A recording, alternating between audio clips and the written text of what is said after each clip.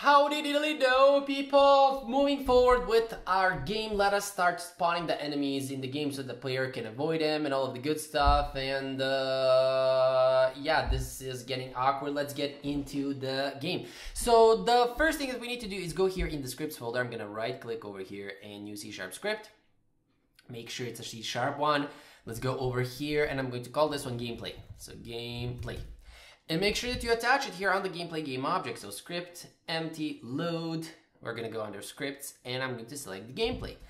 So first of all, let me just double click it and open it here in Visual Studio. While we are waiting to open our script and giving space and all of this here, if you want to try out my academy, you can do that for $2. Link will be in the description below. 1 month access for $2 just to try it out. And if you like it, you can stick with it. If you don't, well, then don't. Simple as that. So here in our gameplay, and we can inherit node, it's not a problem. We need, first of all, an export variable. It's going to be a private packed scene. And we are going to have the green zombie. So green zombie, red zombie, and the ghost. I'm a ghost. And what is the next step? We also need a private vector to spawn underscore left. And we also need, and here, of course, I'm going to say new vector 2 like this, and we need spawn right. This is the position where we are going to spawn these game objects, or nodes, or however you want to call them. Let me just go over here first, and I am going to take, let's take the red zombie and put it over here. So somewhere around here we can start spawning. This is on the left side, by the way, so the y-axis can be 455. So here I'm going to say comma 455 for the y on both here. So comma again 455 for the y. And let's go back. So for the left side it's negative 5,010. Or simply it can be 5,000. It can be 5,000. So let's go over here and put it. So what did I just do? Command V to paste it, okay? So negative 5,000, this is for the left side, and for the right side, we need to go back over here, and I need to take this bad boy. So let's take him and put him over here. Positive 6,390. So here it can be positive 6,390F. This is where we are going to start spawning these. Or actually, let me just go back.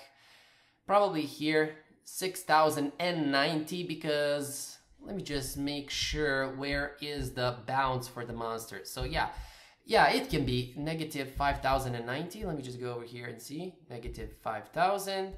Yeah, it can be like this. And here, 6,390, because here is the positive 6,650. So yeah, this can do. So these two are going to be our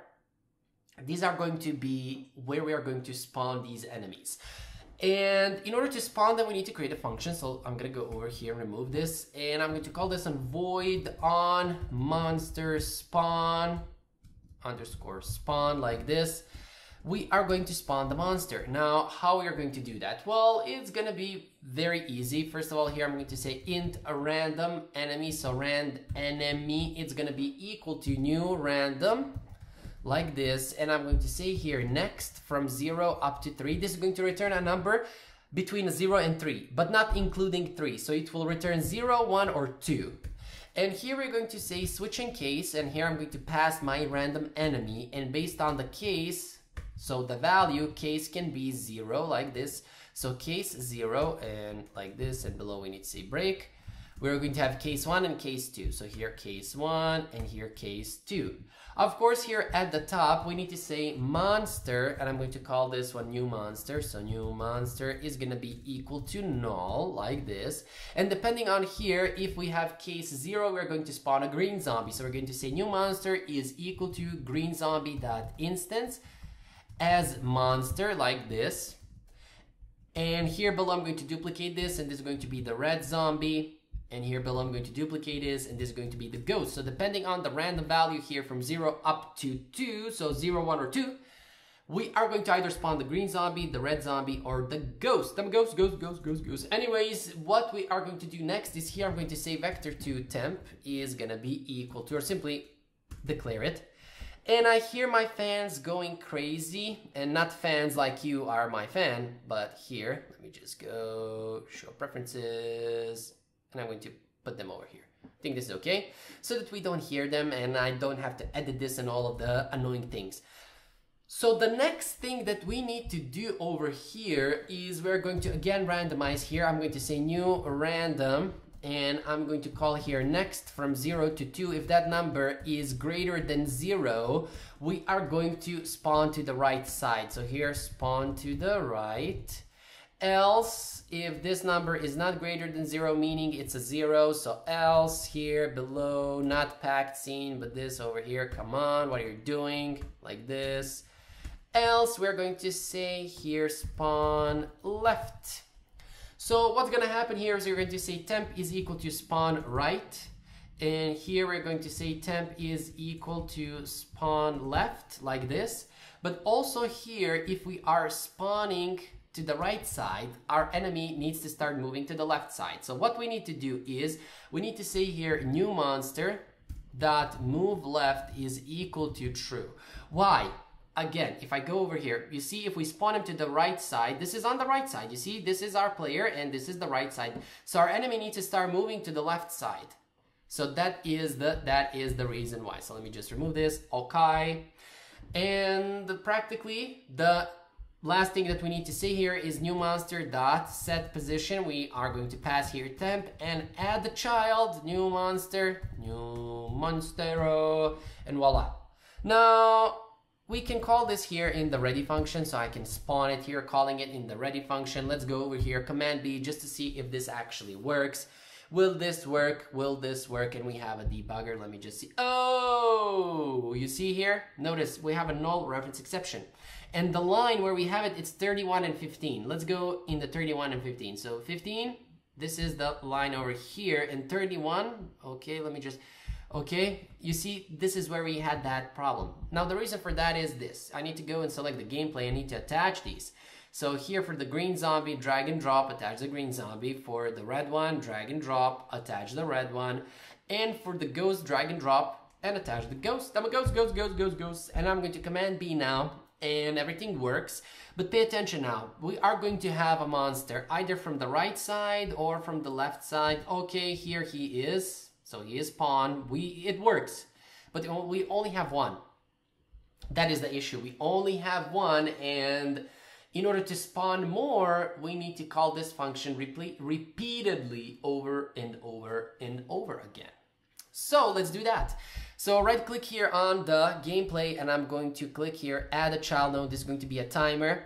We need to go back over here and this monster spawn, let me just remove it. I'm not going to call it in the ready. I'm going to copy this name on monster spawn because I'm going to go here, select the timer, go under his node and signals and select the timeout, connect the signal over here at the gameplay. So connect that signal and name the signal on monster spawn and hit connect. But we need to select the timer again, go here in the inspector. I'm going to say, let's say every 2 seconds, and auto start on its own. One shot, don't check this. If you check it, it will be only called once. If this is not checked, it will be called over and over and over again. So let's see that. And I'm going to hit Command B. And now we should see monsters spawning from both sides. And every 2 seconds, we're gonna have new monster. Okay, this is a ghost. I'm a ghost. We can probably move the y-axis a little bit lower so that the ghost is not that. But you see, we have one issue here, one issue, another issue. So we have issues here, okay?